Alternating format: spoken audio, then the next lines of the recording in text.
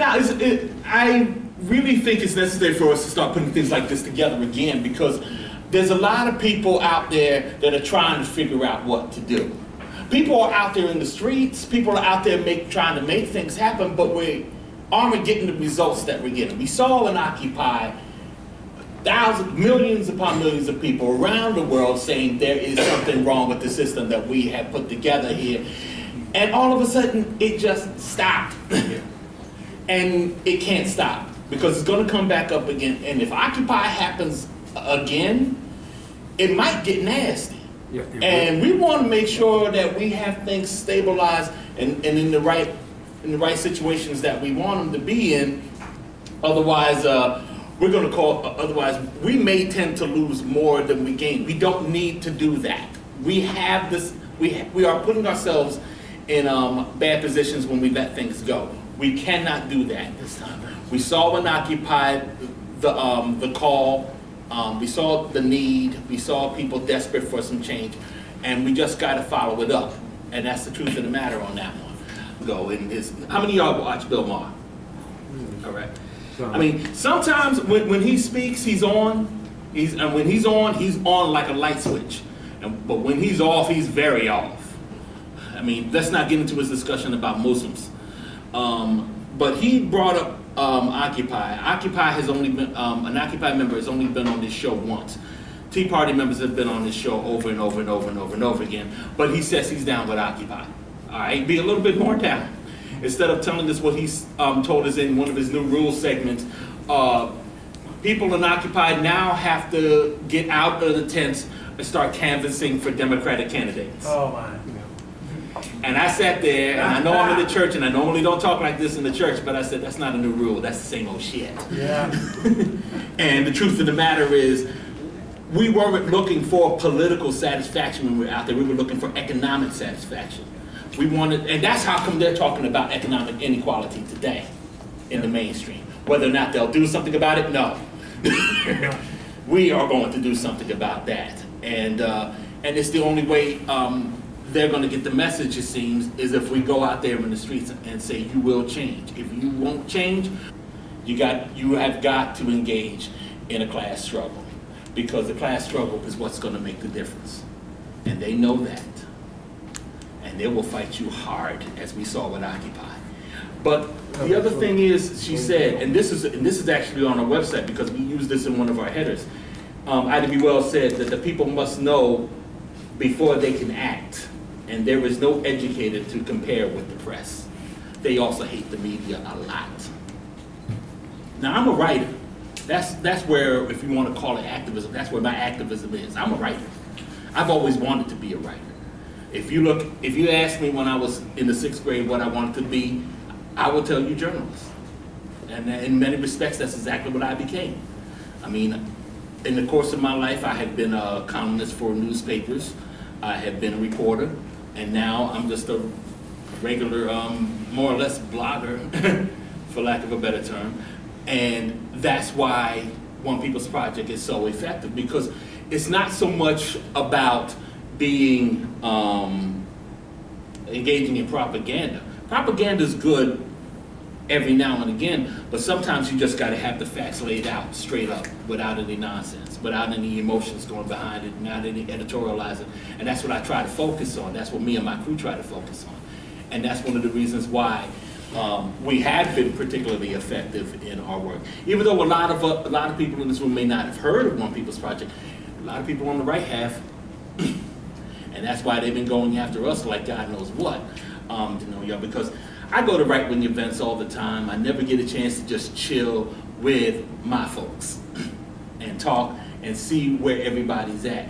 But I'm always in the face of these right-wingers. So I'm glad to be here. And I'll just tell you also that I'm going to be back here in about a month. Well, not in Memphis, but in Nashville, because the American Renaissance Conference is going to happen again. Is anybody familiar with American Renaissance? For those who don't know what American Renaissance is a publication that is produced by a board member of the white supremacist group Council of Conservative Citizens, who believes, as Southern Poverty Law Center will point out, that, among other things, that black people are a retrograde species of humanity. They believe in separation of the races. And one of their board members, by the way, is going to be broadcasting here in Memphis for his regular radio show called The Political Cesspool. His name is James Edwards. And he's right up here in Memphis at 9 o'clock at WRLM, and he does this every Saturday. The American Renaissance / Council of Conservative Citizens are very politically connected. They're very academically connected. They have their money. They have a little bit of pull until someone exposes their members, and then all of a sudden they're losing jobs. It's exactly it. They came out of the White Citizens Councils, and from the White Citizens Councils, they turned into the Citizens Councils of America, and then they became Council of Conservative Citizens. It's led by L. Gordon Baum, who's based out of St. Louis. And so they've been around for a while. American Renaissance, like I said, is a publication. It's put together by a guy named Jared Taylor. They don't actually do print anymore. Now it's just everything web-based. And every other year, they would have conferences to bring all their politically connected white supremacists together. And they used to be on C-SPAN. They were so tight in with the system. Yeah. So Council of Conservative Citizens, American Renaissance, their conferences were on C-SPAN all the time. And then people started asking, well, who are these people, and why are they, and why are we giving them all this airtime and all this? And all of a sudden, C-SPAN didn't show up. So in 2000, the first year that C-SPAN didn't show up, and they were aching for some sort of press to come see them. So a public access station, public access television show out of New Jersey went down there with a film crew and interviewed a number of people that attended. I was the producer, and and I was the one that created that show. So I have a whole lot of video from inside the American Renaissance Conference, and it was some of that video that got an associate of the American Renaissance fired from his job in the Bronx as a high school principal at a Catholic school. He changed his name, tried to become a high school principal at another school in Erie, Pennsylvania. Then they found out what his real name was, and they bounced him out earlier this year. So, I mean, that's the kind of thing that we're dealing with these days. As a matter of fact, one of the things we talked, there was a lot of talk today about the prison system and how we get caught up in it. And I would tell you, one of the other things that we need to concern ourselves with as well is the education system, whether it's in the public schools or even in our universities. And there is the guy who, this Political Cesspool show tonight is going to be talking about former South Carolina Lieutenant Governor Glenn McConnell. He's supposed to be become the next president for the College of Charleston, and a lot of people are upset about that because of his neo-Confederacy that led him, among other things, to be on the Political Cesspool once. So they're going to be addressing that on his show today. My attitude about that is, if we want our kids to get ahead in life, this is the last dude we want running our universities. So we really need to focus on that. We really need to focus on a lot of these individuals who are trying to angle themselves into positions of power. And that's why One People's Project is so effective, so important. What I would say about us and what we have to do to fight fascism in the 21st century is notice in particular what it is that they are doing that's different than years past. You see, in years past, I mean, when One People's Project started in 2000, we were dealing with a lot of the street Nazis. I've been doing this for about 26 years now. And when I started, you saw a lot of your boneheads, and you saw a lot of your folks that like to burn crosses and show up on Geraldo or whatever, have the swastikas and all that, and just be out there full force, because they still had the strength. But the reason why they still had that strength was simply because the people that remember Jim Crow, the good old days and all that, were still running things, but now they're dying off. Now they're retiring. So now you have this generation that does not have that foundation anymore, but still wants to maintain those principles. Even though deep down inside, they really don't subscribe to them in some respects. But they still want to maintain a level of fascism in this country. But it doesn't go well. It doesn't, because everybody, for the most part, will reject them immediately. The Minuteman Project came along in 2005 and changed all of that. Whenever you're dealing with the immigration issue, these folks feel like it's their time to shine, and they will become a part of anything involving the immigration campaign, and they'll be right up there in the front. All they have to do is say, "I'm not racist." Yeah. That's all they have to do. And once they realized that, then they said, okay, we'll start pulling back some of the rhetoric. Yeah, I love Hitler, but I don't have to tell them. So you got websites like Stormfront that bans the N-word. You can't have swastikas anywhere on your website. Yeah, Confederate flags are nice. Make sure it's next to an American flag too. I mean, they basically just downplay all the hate mongering that, well, they don't downplay the hate mongering, they downplay the triggers, the swastikas, the burning crosses. The Klan is non-existent really in this day and age, because the moment you say the Klan, okay, it's time to go away. Moment you say National Alliance, who's that? Council of Conservative Citizens? Oh, he's conservative just like Ann Coulter, who by the way supports them. She gave him props in one of her books. Yeah, it's fine. American Renaissance? Sure, that sounds benign enough. Never mind the fact that when you really want to talk about American Renaissance, you look at the cross-section of this room. We are the American Renaissance in truth.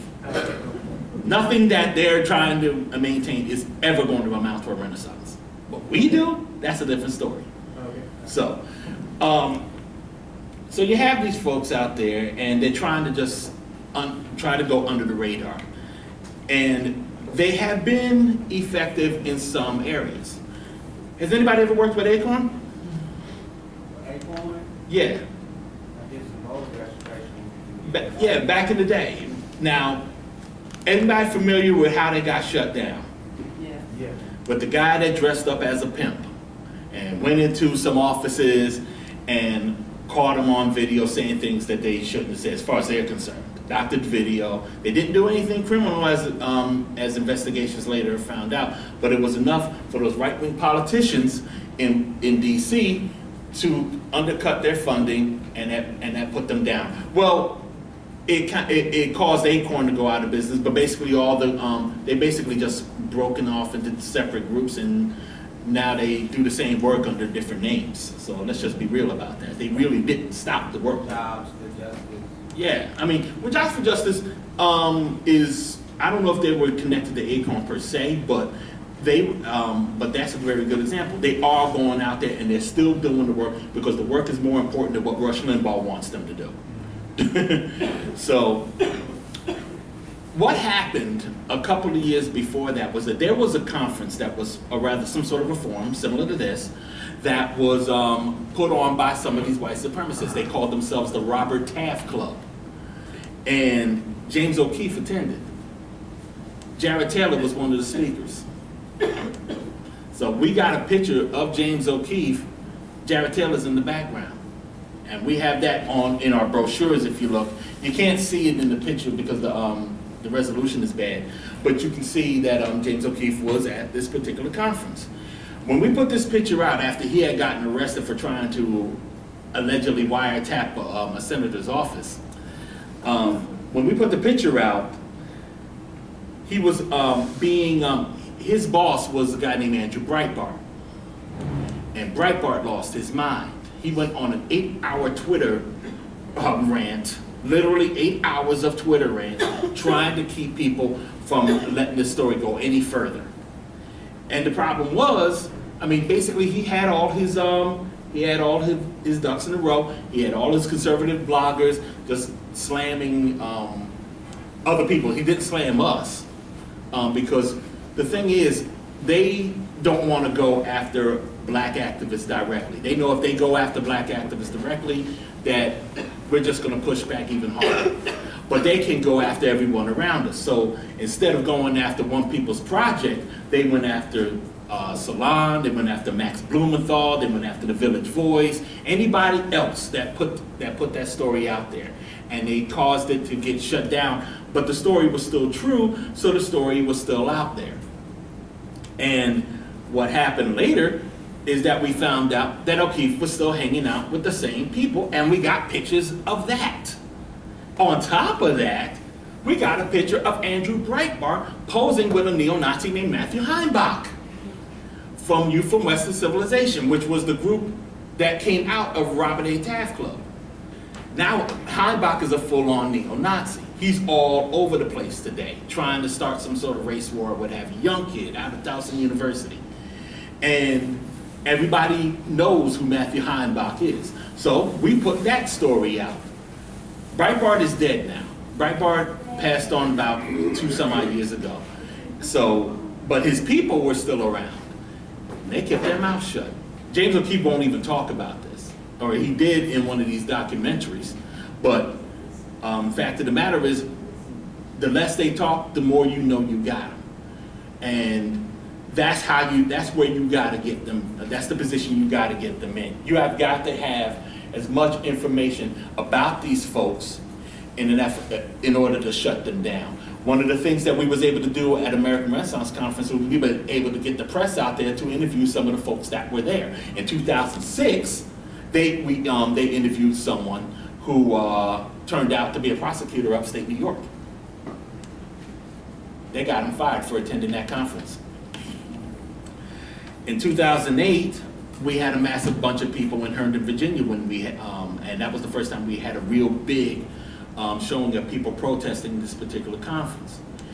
In 2010, he tried to, American Renaissance was trying to hold yet another conference, and we mobilized again to let the hotels know that this conference was going to happen. And they got shut down. They got shut out of 4 hotels in the DC area. So they just gave up and said we will not have a conference this year.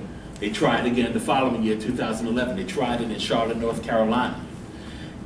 We did the same thing. And this time, the local government started contacting the hotels. As a matter of fact, the mayor of Charlotte that just got indicted was responsible for letting the hotels know that this conference was going on. Remember, they was about to have the Democratic Convention the following year. No, they was going to have Democratic Convention that year. They couldn't have the rep that they hosted a White Power conference just a couple of months beforehand. So all the hotels just closed their doors to Jared Taylor again.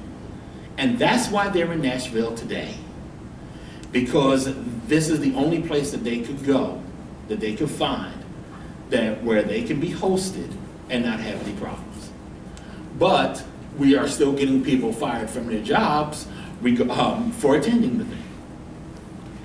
We managed to get, I found out that somebody was working for the U.S. military making non-lethal bombs. So we got him put on suspension. He's still there though. He got his job back. Other people have lost their jobs for going to the American Renaissance conferences. And once again, they're coming here for the 3rd time this year. They're coming to Nashville. So we want to try to get people to come out to that. On top of that, the National Socialist Movement is going to be holding a conference in Knoxville the same weekend. It's going to be the 26th, April 26th. So Tennessee is hopping. Tennessee is really hopping with this kind of activity. And we haven't even gotten to the anti-Muslim activity over in Murfreesboro that's going on these days. I mean, there's a lot of things that are going on here, and it's all incumbent upon us learning everything we know about them to keep them from growing any further. Knowledge is the best way to take them down. So when we shut down the 2010 conference, there was a guy pretending to be an Indian, Native American, named David Eagley, who said he was Comanche Indian, and he was one of the speakers. He's actually Italian. He says he's Comanche. He traces his lineage to Bad Eagle.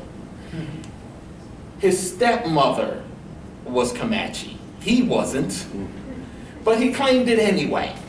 So he decided 2 years ago that he was going to sue me and anybody else that was involved with the shutdown of American Renaissance 2010. But he didn't do it in DC, he didn't do it in Virginia, he didn't do it in Pennsylvania where I live. He did it in Oklahoma where he lived. And they said in the literature and in the writings that they have put out that they did it because they wanted to go to a court that will be charitable to them. That doesn't work. It doesn't work that way. I mean, fact of the matter is, you have to be in the you have to file in the jurisdiction where the court where the incident happened, where the tort happened, and they didn't do that. So I just basically ignored the court case because I wasn't getting anything from the courts itself in the first place. I was getting letters from Yeagley's lawyer, and who, by the way, went to the 2010 American Renaissance Conference as well. And earlier this year, they got a default judgment on it.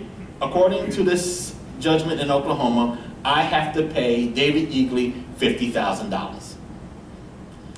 And I'm still laughing about it. They're writing, saying they finally shut down One People's Project and all that. There's been tons of articles and things, and somebody finally decided to talk to me about it back home, and I explained to them how much of a joke it really was, and until they bring the case into Pennsylvania, there's really nothing for me to do. Once they do bring it to Pennsylvania, I will shut it down because the fact of the matter is that they had no jurisdiction. And bottom line is, the case was a joke anyway. He said that we called the hotels and threatened to commit violence and murder. That's actually in his court papers. Now the point may be particularly moot because a couple of weeks ago, David Yeagley died. We deal with a lot of international because some of the international usually bleeds over one of the things that American Renaissance, and I know I'm bringing up American Renaissance a lot simply because we're coming up on the date and it is going to be a big thing here in the state. But, and they are probably, if anything, the most effective white supremacist group out there, supremacist collection for what that's worth. But yeah, they will bring a lot of folks from around the world to speak at their conferences. So yeah, it's important that we know who's who and what's what around the world. We're definitely focused on what goes on in Russia. Russia and the Ukraine thing is one of those situations where you just basically have to stand back because there's no good guys in it. Putin's not a good guy. The Ukrainian rebels are not good guys. They're in a mess right now. And only thing you can do is, because Russia, since the fall of the Soviet Union, went batshit insane. And now you have, and Antifa there get killed. I mean, it's just, there is going to have to be another approach if we care enough. There's going to have to be another approach to solve whatever's going on up there. There's Golden Dawn in Greece. Yeah. That one's going to be a little easier to handle because they've just been ticking everybody off. There is some chapters of Golden Dawn here thinking that they can bring it to the United States, and they haven't gotten too far with their plans. And Golden Dawn is basically being targeted by the entire country now, so we may not have to worry about them. There's also, the EDL, English Defense League in the UK. And people like Pam Geller are all about them. And so Japan has problems, but our main thing is the best way that we can diminish the right's ability to function is by knowledge, is by education, is by information. Because when people have that information, they can act on it. And when they act on it, they fall. A lot of what we have seen, I know a lot of people don't care too much for Obama, but a lot of what we've seen since he's become president is basically right-wingers doing their best Hail Marys in the world. The last bastion of, the last thing that the right has a solid grip on, to go back to the earlier conversations, the last thing is the criminal justice system. Because we don't want to be a part of it. We can't, I mean, every other aspect of life, every other facet in life, we have no problem getting into the system, getting involved in it. Religion, science, business. We have people on the left that do that. We have very, very few that want to be cops, and justifiable, and that's understandable, that want to work as a judge or in the prison systems or whatever. So they have a lock on that. And that's one of the reasons why when Trayvon, when Zimmerman was acquitted, they cheered, because that meant that they still had not only life, but it doesn't have to end with just you have to be dressed in a blue uniform to take down some black child. I mean, it was one of the things that I told people, however, in a video, is that someone suggested after the verdict that what that will guarantee is that there will be more George Zimmermans. And I said, no, there will only be one, and that one will be shot, because we can stand our ground too. But it was still a shot across the bow to let us know that this is where their biggest strength is, their greatest strength is, and we got to find a way to diminish that. When a couple of weeks ago, there was a lawyer who was going to become the head of the Department of Justice Civil Rights Division. Yeah. And they went after him because he represented Mumia. And they won. They did not want him to represent the Civil Rights Division of the Department of Justice, because they know he will do his job. And they know he will do his job because he did his job with Mumia. Now, MSNBC, the liberals in this country, will just defend this gentleman on the basis that everybody has a right to representation in court. Why don't they say that he won for Mumia? It was this attorney that got him off death row. And that hit the right like a ton of bricks. I live in Philadelphia. They were fuming over that. They hated that. And then here he comes advancing himself. Now, I'm going to tell you something. Like I said, I know a lot of folks don't like Obama, but one thing about Obama is that he gets what he wants. This attorney is going to find himself a job within the administration sooner or later. They didn't beat him down completely. He's not going in. Kind of like they did with the secretary of that There's no telling where he'll be, but he's going to be somewhere. Yeah. I mean, they might have just freed him up to become the next Supreme Court justice, for all they know. Right. So let's just be real about it. But it's the kind of thing that says that shows you exactly how afraid of losing their grip on that criminal justice system that they are. And I remember just hearing all the things that were going on the right after the Zimmerman verdict went down. In Philly, there was a guy who wanted to, there's a radio show host named Dom Giordano, who wanted to talk about American exceptionalism and marry it to the Trayvon Martin case.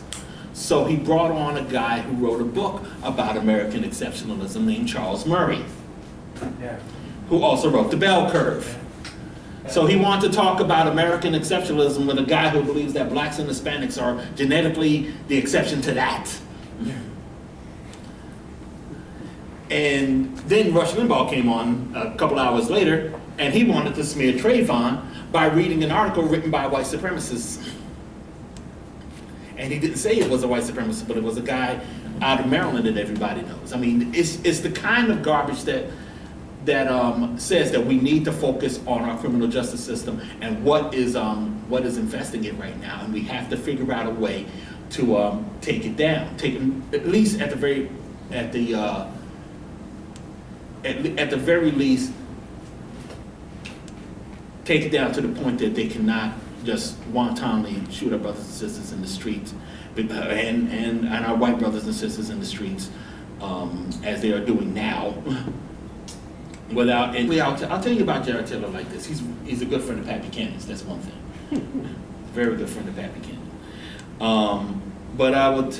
And that brings me to the to what you need to know about this particular crowd. There was a cluster of white supremacists in the DC area. He's one of them. And basically, they all revolve around Pat Buchanan. And if you think Pat Buchanan is bad, these folks are worse because they're under the radar. You have one guy whose website is VDare. His name is Peter Brimlow. I see him at CPAC all the time. Yes, I go to CPAC a lot because CPAC, for those who don't know, is the Conservative Political Action Conference. It happens every year in DC, and it's basically just right-wing politicians and activists getting together to try to pitch whatever activism they're doing. And I find the white supremacists there all the time, and I find this particular crowd there all the time.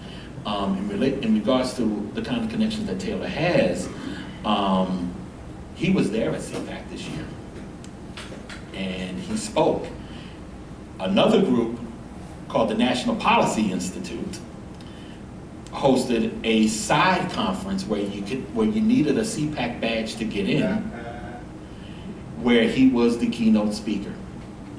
It was there for a day, and they wouldn't let anybody in, and they didn't record anything, didn't take any pictures, so you can be free. And and that give you an idea what. And they didn't go to the Left Forum. They didn't go to any of our conferences to find people. They go to CPAC to find people. So for all we know, there were some congressmen in that room. So, yes. How do you get in? How did you get into the CPAC? Yeah. This time I paid. And they let you in? Well, this is the other thing about right-wing conservatives, especially in the mainstream.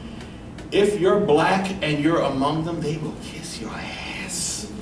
I mean, they really will. I mean, I went to one of the big Tea Party rallies. Yeah, but they know who you are. No, not all of them. Not all of them.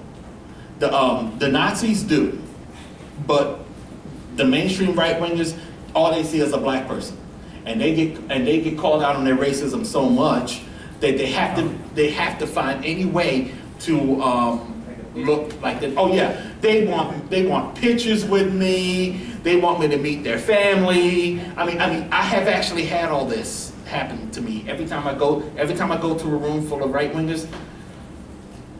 One time I infiltrated an anti-abortion conference in Columbus, Ohio.